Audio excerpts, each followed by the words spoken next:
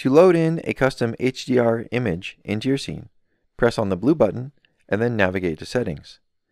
Then navigate to Workspace and then to Custom.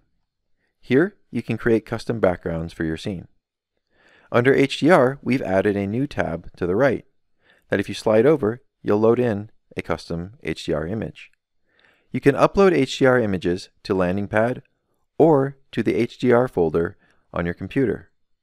You can access them by clicking here. Any of the HDR images that are available will show in this menu.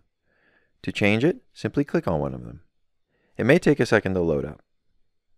You can also access your floor grid here.